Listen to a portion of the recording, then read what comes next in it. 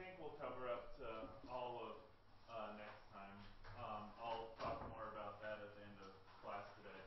I've posted 2 practice exams. Hopefully you guys have been trying to do those already. I'm going to post those solutions probably sometime today. Okay, so by tonight you'll probably be able to see them.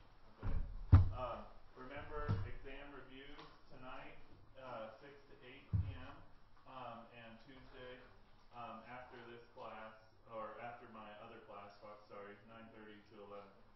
The one tonight is going to be in this room, HSC 201. The one tomorrow, I don't know, I'll let you guys know on Blackboard as to when it is, okay, or where it is, I mean. Okay, so are there any questions about any of that stuff, about what's going on? So lab practical, I'm just going to give you a note card and you're just going to write answers down on the note card, okay? If it says do a calculation, then you'll do your calculation. Remember the same thing, box your answers and all of that stuff, okay? Okay, so other than that, so it looks like nobody's got any questions, so let's keep going with chapter 6. So we were talking about this kinetic molecular theory and dynamic equilibrium. So this is the process at the molecular level where the same amount of product is converting to reactant, and reactant is converting to product. So remember, those pictures really do a good description of what's going on. But let's look at the second one of those 2 pictures. So the first picture, this shows, you know, at time 0 when we just put the liquid into an evacuated container. Okay, so there's no gas up here. Okay, so since there's no gas up there, the liquid particles are going to move to occupy that space. And what you'll notice is that over time the liquid decreases in volume. Okay, it's because some of those liquid particles, those liquid molecules, became gaseous molecules. Of course, remember, gas takes up the entire volume of the container. Okay, so it doesn't matter how many particles there are, right? It's only this amount, but it's taking up this whole volume there. Okay, but once that happens, once you've got what you would refer to as saturation in the gaseous phase, what happens is that the exact same amount of molecules that are going from the gas to the liquid are going from the liquid to the gas. Okay, so you have an equal proportion of these things going back and forth. We call this a dynamic equilibrium. And what you'll find is that a dynamic equilibrium sets up every time you've got 2 different phases of the same molecule. Okay, so in a closed container. Okay, so if you're, I don't know, boiling water in a closed container, you'll have a dynamic equilibrium of that until it explodes, you know, until something pops off or whatever. So any sort of system will behave this way until the disturbance is counteracted. Okay, so let's talk about the gaseous phase. So we've talked about, well, let's just talk about the gaseous phase. So the gaseous phase is characterized by low density.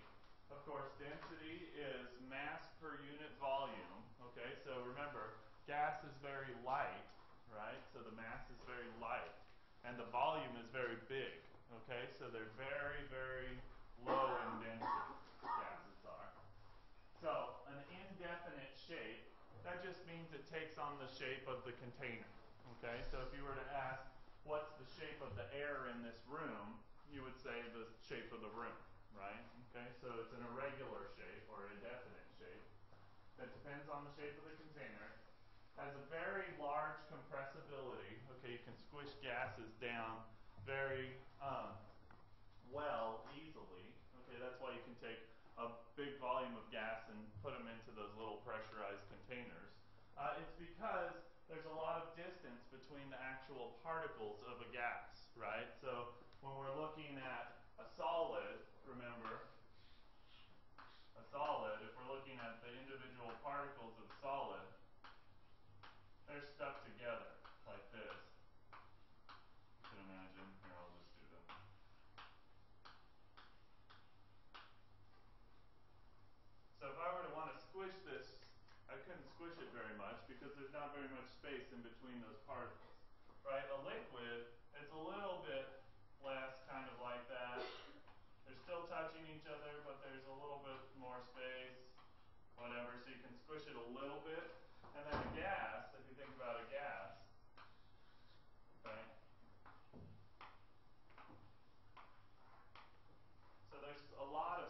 between those particles so that you can compress them very easily.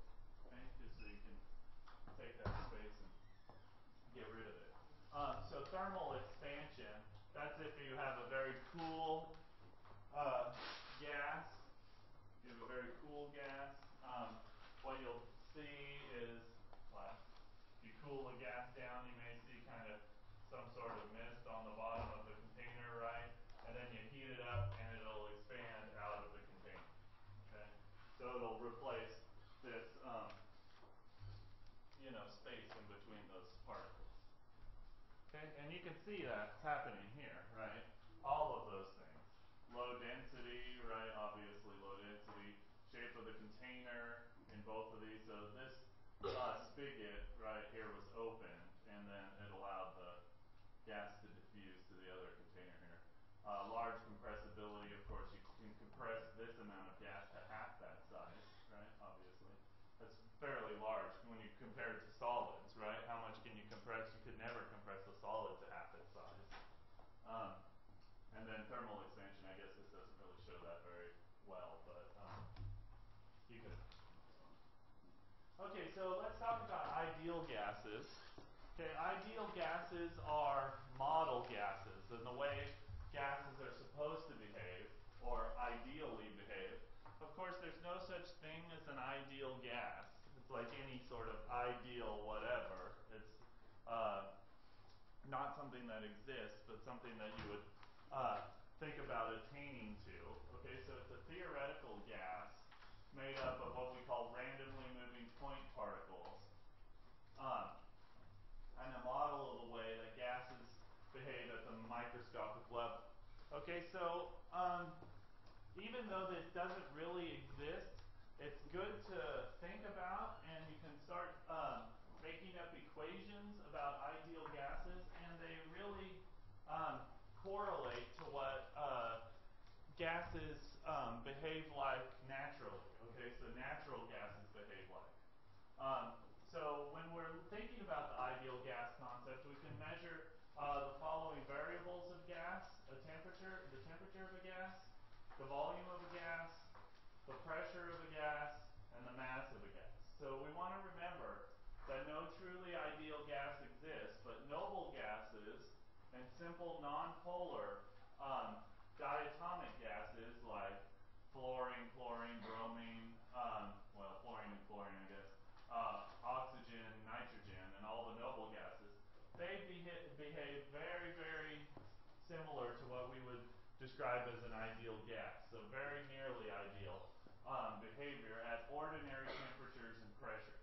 Okay, of course, if we put a lot of pressure on these particular substances, so we've got like thousands and thousands of atmospheres of pressure on them, or we cool them down very, very low temperatures or heat them up to very, very high temperatures, they don't always behave ideally, but it's still a useful model. Okay, so these are the things that we're going to be emphasizing: temperature, volume, pressure, and mass. Okay. So what happens is we can systematically change one of these properties, and what will happen is the other three will change. Okay, so we'll see the effect on all the other three. So we want to talk about, so remember kinetic molecular theory. Let's think about ideal gas kinetics. Okay, so this isn't, again, this is ideal stuff. Okay, so gases are made up of small particles that are in constant random motion. The distance of separation is very large compared to the size of the individual particles. So what that means is gases are mostly empty space. Again, why you can compress them very easily. All gas particles behave independently. Okay, so this is the first attribute that doesn't refer to known gases, only ideal gases. Okay, so they say no attractive or repulsive forces exist between them. Of course, all substances have attractive and repulsive forces, but we're talking about ideal gases. Okay, so gas particles can collide with each other and the walls of the container without losing energy. Of course, when you collide with things, you're going to lose a little bit of energy. Again, this is talking about ideal gases. And the average kinetic energy the particles increases or decreases in proportion to the absolute temperature. So what does that mean? As the temperature goes up, the particle speed goes up. So you get more excited, more flowing when you increase your temperature. Okay, so again, gases are easily compressible. This is why when you go to the fair or whatever and you see the clown like spinning the balloons, like twisting them up into animals like here, it's because there's mostly empty space. You can twist them like that, okay? So room for the particles to be pushed together. Gases will expand to any available volume. You know that by looking at a hot air balloon. Gases have low density. Also, you can talk about a hot air balloon, right? The hot air balloon floats away. Low density, right? So things with lower density are on top of things with higher density, right? So the gases in a hot air balloon are actually lower in density than the air around us. That's why they float away. Right? So the gases have low mass per unit volume. They readily diffuse through each other. It's because, you know, there's so much space. So if I were, so all gases are, you can mix all gases together readily, right? So if I wanted to mix the green and the white gas here, it would be easy because there's so much space between them that they're not kind of repelling each other. There's no like polar, non-polar stuff going on here. Gases exert pressure on their containers. Okay, you probably know this before and after you open like a 2-liter bottle of soda. You can feel the carbon dioxide that's in the soda bottle prior to opening it very pressurized, okay? So it makes the bottle very stiff. Of course, when you open it for the first time, it becomes very, you know, less stiff, very much less stiff, right? It's because all that gas was released. The pressure was released because the gas was released, right? So this pressure results from collisions of gas particles with the container of the wall. So they're constantly colliding back and forth and giving this pressure. Okay, so there are no ideal gases. Again, the gases which behave most ideally are nonpolar molecules at low pressure and high temperature. Okay, so we've been talking about temperature, and we remember temperature, hopefully. Remember how to convert from temperature scales. Whenever you're talking about ideal gases and using these gas laws that we're going to be talking about, all of your temperatures have to be in the Kelvin scale. Okay, so it's the absolute temperature scale, and that's the temperature scale that molecules and atoms and other particles behave according to. Of course, Fahrenheit and Celsius are kind of made up temperature scales, human made up. The Kelvin one is again an absolute temperature scale. So the temperature of a gas sample is the measurement of its average kinetic energy. Remember, the hotter the sample is, the more energetic the particles are. Okay? The Kelvin temperature scale, like I said, is going to be used in all of our calculations in this chapter. Remember, absolute zero is the temperature of 0 Kelvin. This is the temperature which all molecular motion ceases. Okay, so that means that the average kinetic energy is 0. Okay, so at this temperature, kinetic energy becomes 0 because all motion stops. And remember, on the Celsius scale, absolute zero is -273 degrees Celsius. So you may be having to convert back and forth from Fahrenheit, Celsius, and Kelvin. Okay, but remember, always you're going to be using Kelvin in these temperature calculations. This here is equation to relate temperature and kinetic energy. You guys don't have to worry about it, okay? I think it's a little advanced for you guys. Let's talk we'll go back to pressure, talk a little bit more about pressure. So pressure, again, is the force pushing on a unit area of the surface which the force acts. So whatever that means, right? So it's just these little balls hitting against the wall. is giving this thing pressure. It's the force exerted by the collision of particles within the walls of a container. It's often expressed in units related to the measurement of atmospheric pressure. Okay, so what you feel on top of us right now by the air is called atmospheric pressure, and especially since we live at about sea level, right, we're getting about 1 atm on us right now. So atm is the unit of pressure that you're going to see most often, and it's the unit of pressure that you're going to have to convert your pressure units to in order to use it in the ideal gas laws. Okay, so now we've got two measurements that we need. So for temperature, right, we'll want to convert that to Kelvin. Pressure, we'll want to convert to atm. Okay.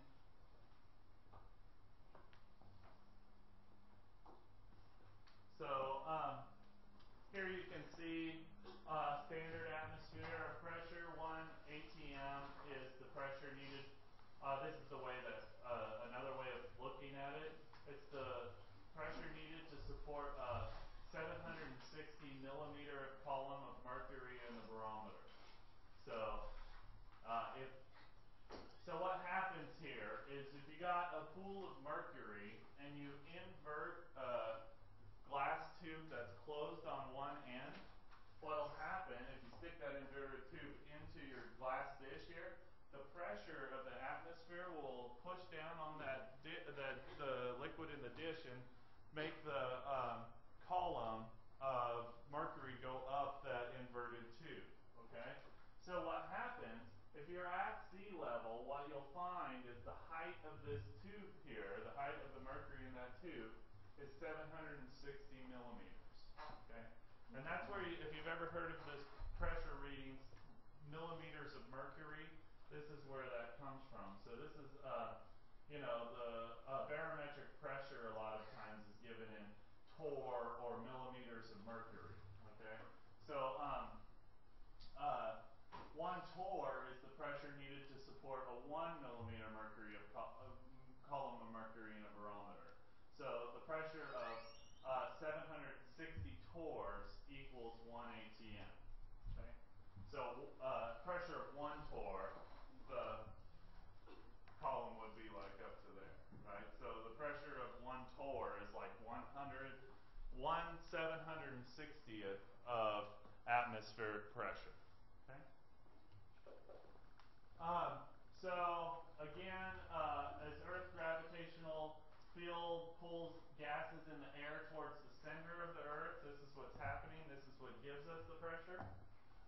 It results in a force that's on all objects of 14.7 pounds per square inch. Okay, so that's also 1 atm.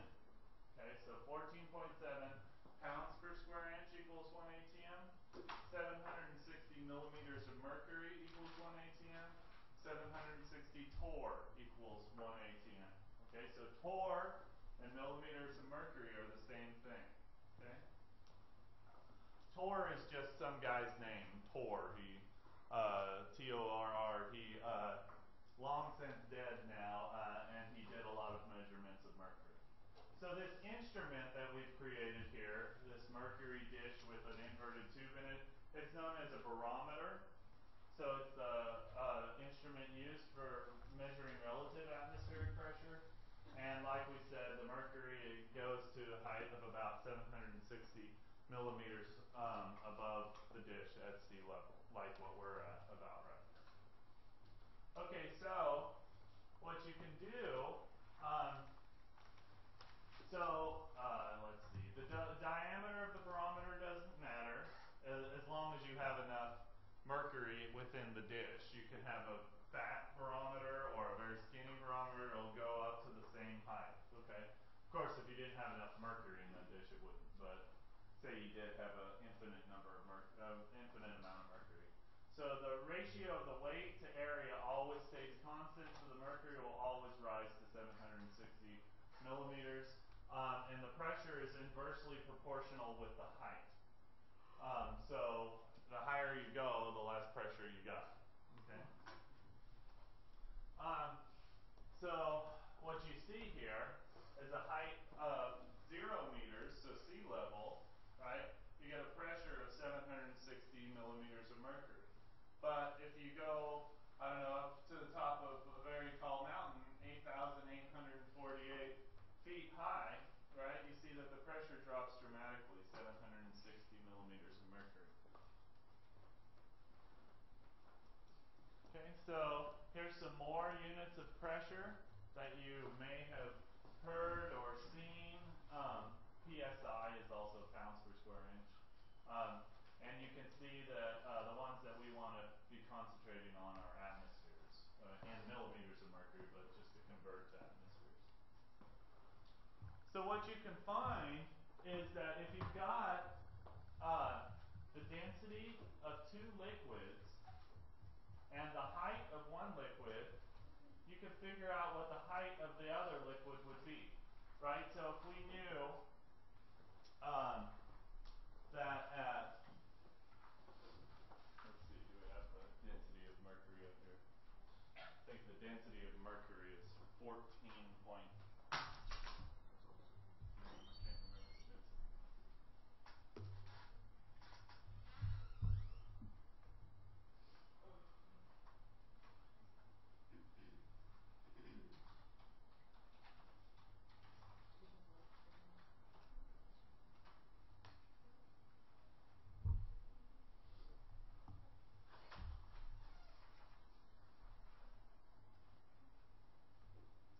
Okay, so 13.5.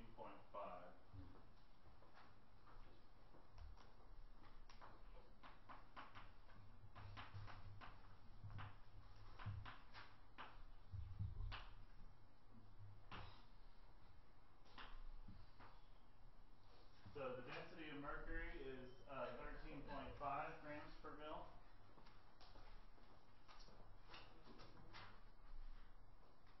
And the density of water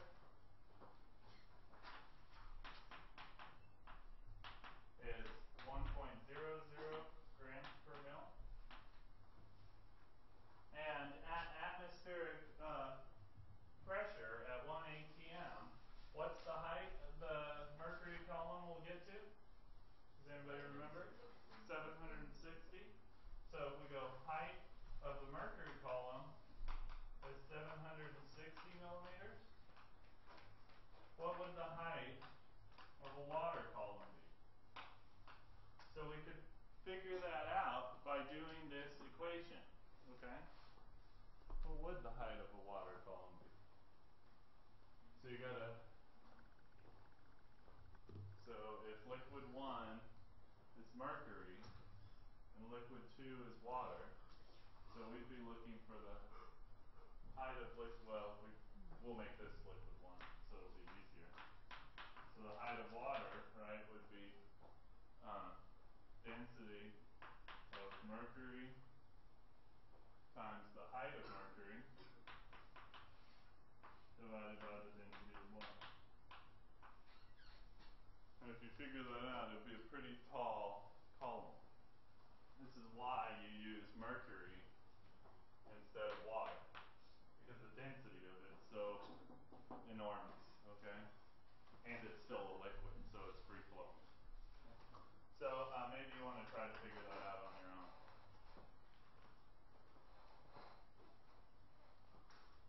Okay, so if you recall diffusion is the movement of one gas through another. This is due to the particle nature of gases and the extreme distances between the particles. Gas can freely go into and diffuse in between each other. So this is why when you smell perfume, you can smell it, okay? It's because the perfume has vaporized and, you know, floated around the room, colliding with the other air particles in the room, the nitrogen and the oxygen and the carbon dioxide, until it landed on your nose, and you can actually smell it when it comes into contact with you. So remember, particles of substances must actually come into contact with your nose when you detect them. So if you smell something good, it's because it's in your nose. If you smell something bad, it's also in your nose. Ew. Yeah, so if you think about bad smells, you know. So if you recall this experiment that we've already done, ammonia diffused 12.8 centimeters in 33,760 seconds, and ammonia diffused 69.85 centimeters in the same time, right? So if you notice, this is much smaller distance than this. Okay, it's about 3.5 times as small. And if you look here, you'll see that HCl and NH3, ammonia and hydrochloric acid, right? Ammonia is a much smaller molecule. Okay, so it's going to move faster. This is actually what happens, is that if you've got smaller molecules, they move faster. Lighter molecules move slower. You can think about this like by trying to compare throwing like a golf ball up in the air relative to a bowling ball up in the air. You know, which one would be easier to throw around? It's because of the relative weight of the two particles. Okay? So effusion, as opposed to diffusion. Okay.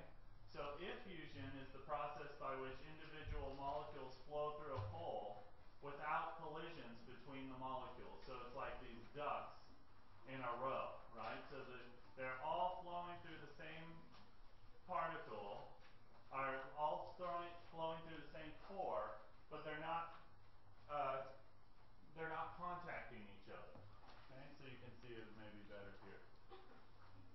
Okay, so Graham's law of effusion for gases at equal temperature and pressure moving through one or another or through a different solvent, it's observed that the rate of one gas over the rate of the other is equal to the square root of the molar mass of one over the other.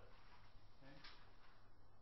So again, this is similar to this, right? If I have the rate of gas 1, the rate of gas 2, you should be able, or if I have the rate of gas 1 and know the molar mass of both of them, you should be able to find the rate of the second gas.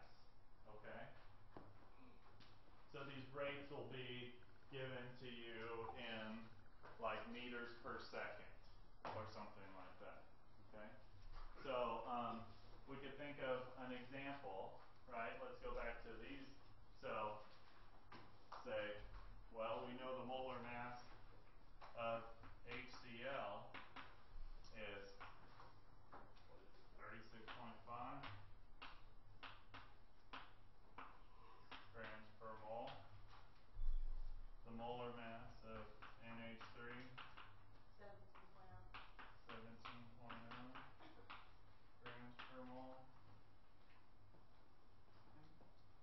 And if we just said that the rate of one of them, I don't know, is 11,000 meters per second, so that would be we'll say the rate of that would be too fast. NH3. What's the rate of HCl? You should be able to figure that out. Okay? Could you go back one next word? Yeah. So this is effusion. And remember, it's different than diffusion. Okay? So when you go back and look at these numbers relative to how far they went, centimeters per second, it won't add up. Okay? So if you try to do this, it won't obey this law here. Okay? Because this is effusion, not diffusion. Okay? But anyways, you're cool with that? We don't have those two slides. Yeah, I know. Go back there. They're on the website. Okay. I just wanted to make sure that we understood why this experiment was giving us the numbers that it was, okay, and that they were different than this law here. Okay, so that's all the lead up really to the gas laws. So I really want you to be able to do this diffusion stuff and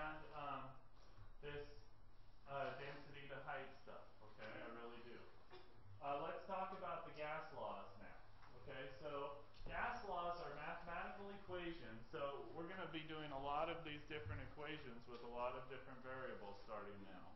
Okay, so the gas laws are mathematical equations that describe the behavior of gases as they're mixed, subjected to pressure or temperature changes, or allowed to diffuse. So gas laws involve a number of relationships between number of moles, volume, temperature, and pressure. So you got to remember how to calculate moles from grams and all of that. Okay, this is why we concentrated so much on that earlier in the term, because we're going to be hitting this really hard. Yeah, the pressure and temperature are very important, obviously.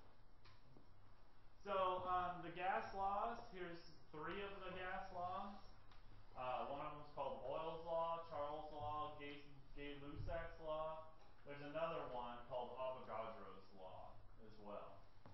And then there's the combined gas law and the ideal gas law as well. But these are 3 out of the 6 that you'll know by the end of this chapter. Okay? So again, they're mathematical equations relating pressure, temperature, and volume of gases. And they're named after the scientists who first discovered them. So notice Boyle's law is the measure or the relation between pressure and volume. Charles' law is between pressure and temperature. Gay-Lussac's or volume and temperature. Gay-Lussac's is between pressure and temperature, and Avogadro's is between number of moles and volume. Okay. So there's Boyle. Long dead guy, obviously. So what he came up with was that the volume occupied by a gas is inversely proportional to the external pressure. So if you have these at constant temperature and number of moles of gas, so if you don't add or take gas away, the volume will be inversely proportional to the temperature. And that makes sense, right? Because, or the pressure. Because pressure kind of keeps volume in. Okay, so if you're squishing something down, right, you're going to make, if you got a lot of pressure on something, it's going to be very small, right? That makes sense, right? So pressure and volume are inversely proportional. So you can, this again is like these types of problems, okay? So let's try this one together. A gas at 10 liters, occupies 10 liters at 1 atm. If we double the pressure to 2 atm, what's the volume? Let's figure this out together.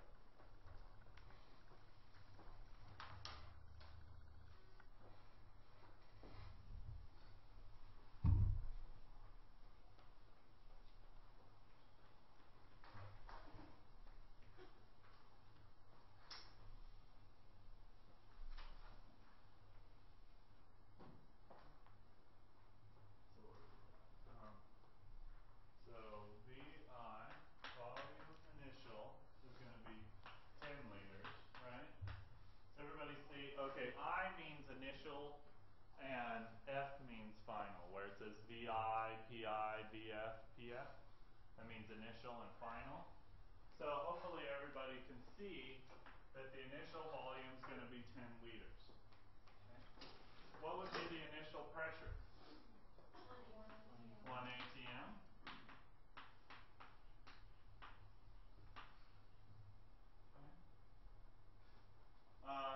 And what about the final pressure? 2 atm. What about the final volume? We don't know yet, yeah? So that's what we got to figure out. So we got VI, PI equals VF, PF, right? So if we're looking for VF, all we got to do is divide both sides by PF, right? PF cancels there. And we get VF equals VI times PI over PF. So VF then equals VI is 10.0 liters times PI, which is 1.00 atm,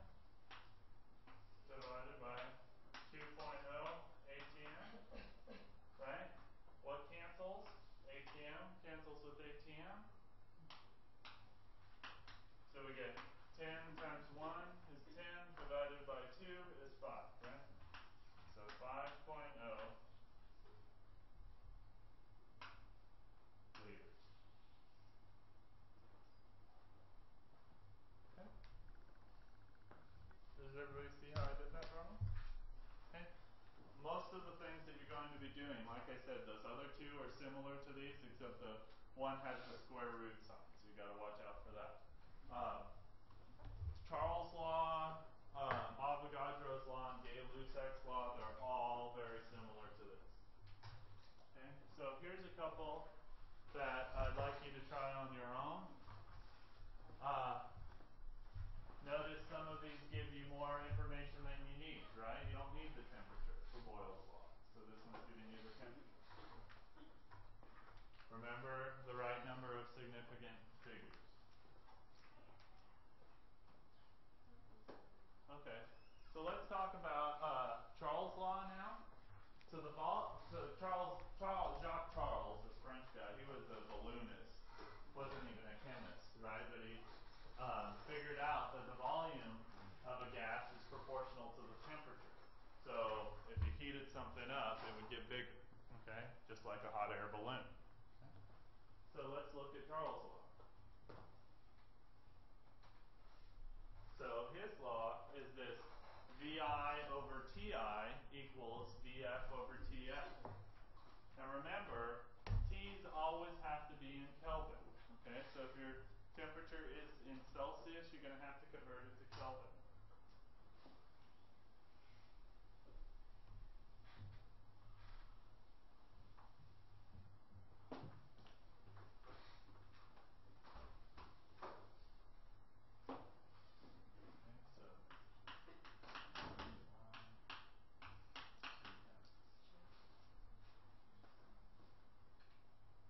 Okay, so okay, so this one says the gas occupies 10 liters, so that's going to be what of these variables? 10 liters. VI. At 273 Kelvin, which one's that going to be? TI.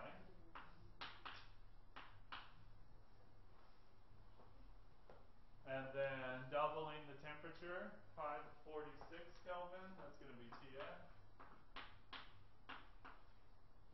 And VF, well, we don't know.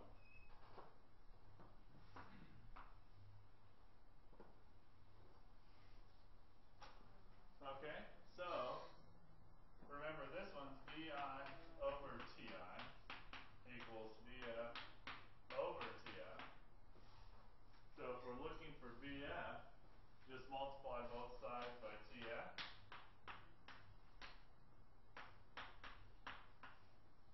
Okay. And we get VF equals TF times VI over TI. I have a lot of these on office hour videos. Okay, so if you're wondering how do you solve these things, go watch these office hour videos. I have a ton of them. Okay, they must have 30 of them on there, or at least one. Okay, so we just take TF, 546 Kelvin, times VI, 10 liters,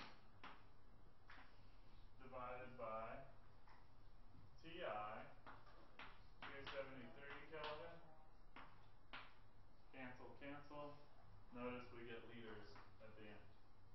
So we get 546 divided by 273 times 10, 20.0 liters. Got it?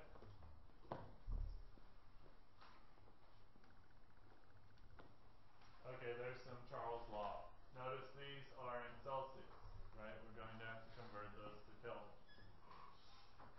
Gay-Lussac's law is the pressure of a gas is proportional to the absolute temperature of the gas. There's Gay-Lussac. Okay? So Pi over Ti equals Pf over Tf. So very similar.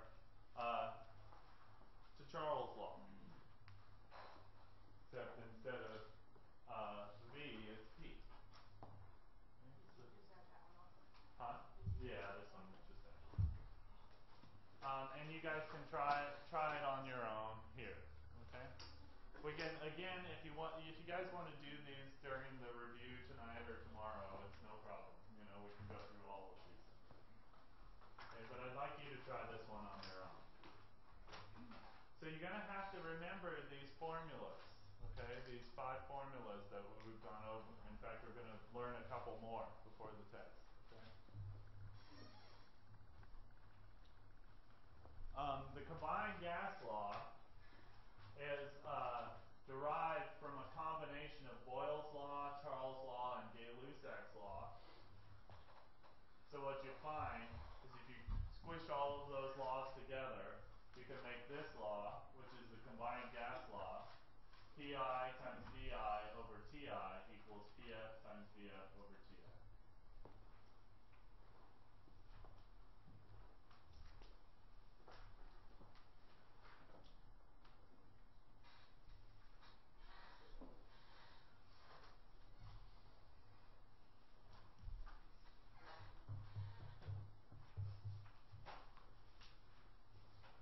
Again, the subscript I means initial, okay?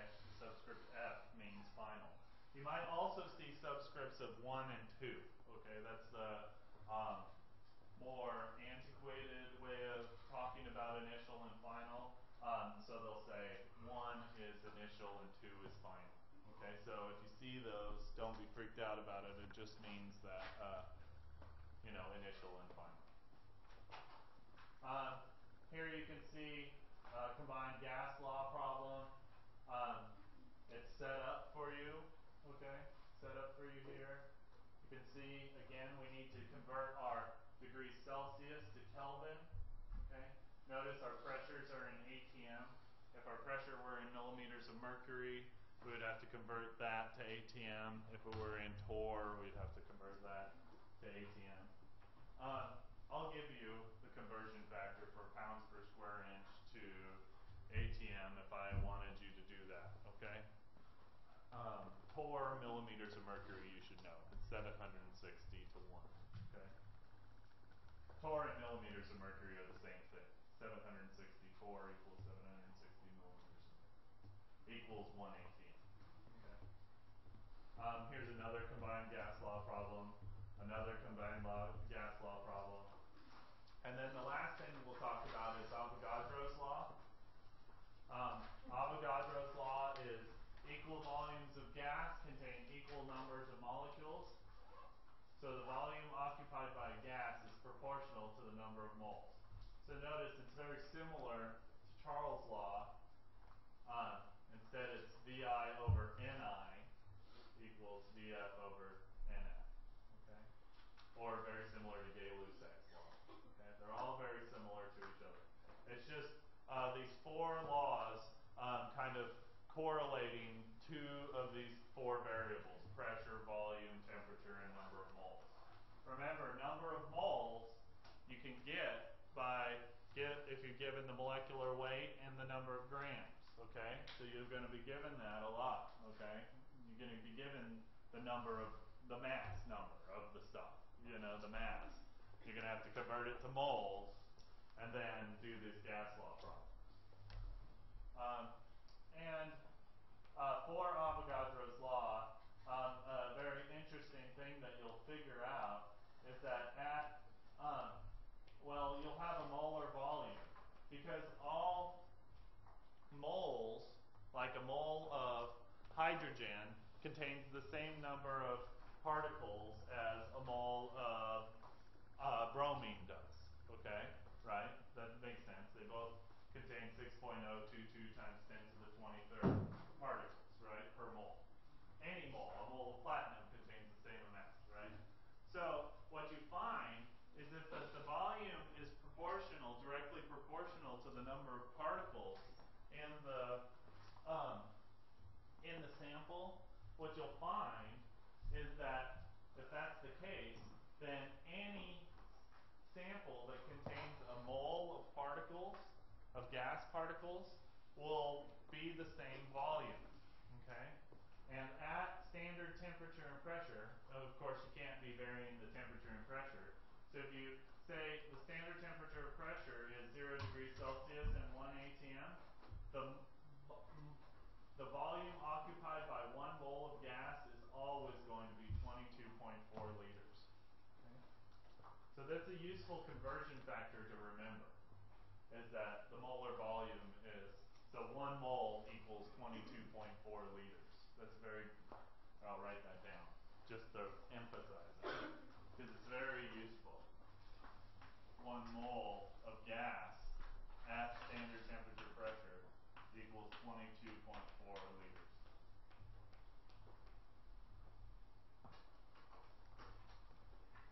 Now, if the temperature and pressure are switched, you know, there's something else, then it won't equal 22.4 liters.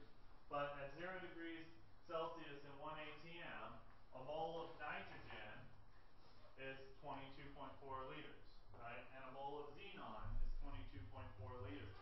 And a mole of neon is 22.4 liters. And a mole of oxygen is 22.4 liters. And a mole of carbon dioxide is how much volume? 22.4 liters. And a mole of, I don't know, what's the next one? Argon is what? 22.4 liters. Yeah, it's pretty funny, right? 22.4 liters. That's hilarious. Okay, so hopefully everybody's got that, okay? That'll be the last thing we do today. And study hard, okay? I'll see you guys tonight from 6 to 8. So there's not going to be any office hours after class today. Remember, those of you who are in my Monday lab, especially, because those are the guys I care about the most. Well, what can I say? That we have the lab practical today, okay? So normal lab time, don't meet in the lecture hall, just meet in the lab room, and we'll line you guys up, okay? Is that going to be in here? Huh? Is that going to be in here? What is in here? Yeah, this one, HSC 201. Do you not have a sign-in sheet going around? Oh, no sign-in sheet yesterday, yeah. Do you think that trying maybe an easier question? It'll be an easy question if you remember it, but do you think you'll put a question like that on the exam to kind of test What question? the 22.4? Like, if you remember that 1 mole at 273 K. It is something that we've gone over in class, you know. That'd be cool, because that's like, because as long as you remember, it'd be pretty easy to solve something like that.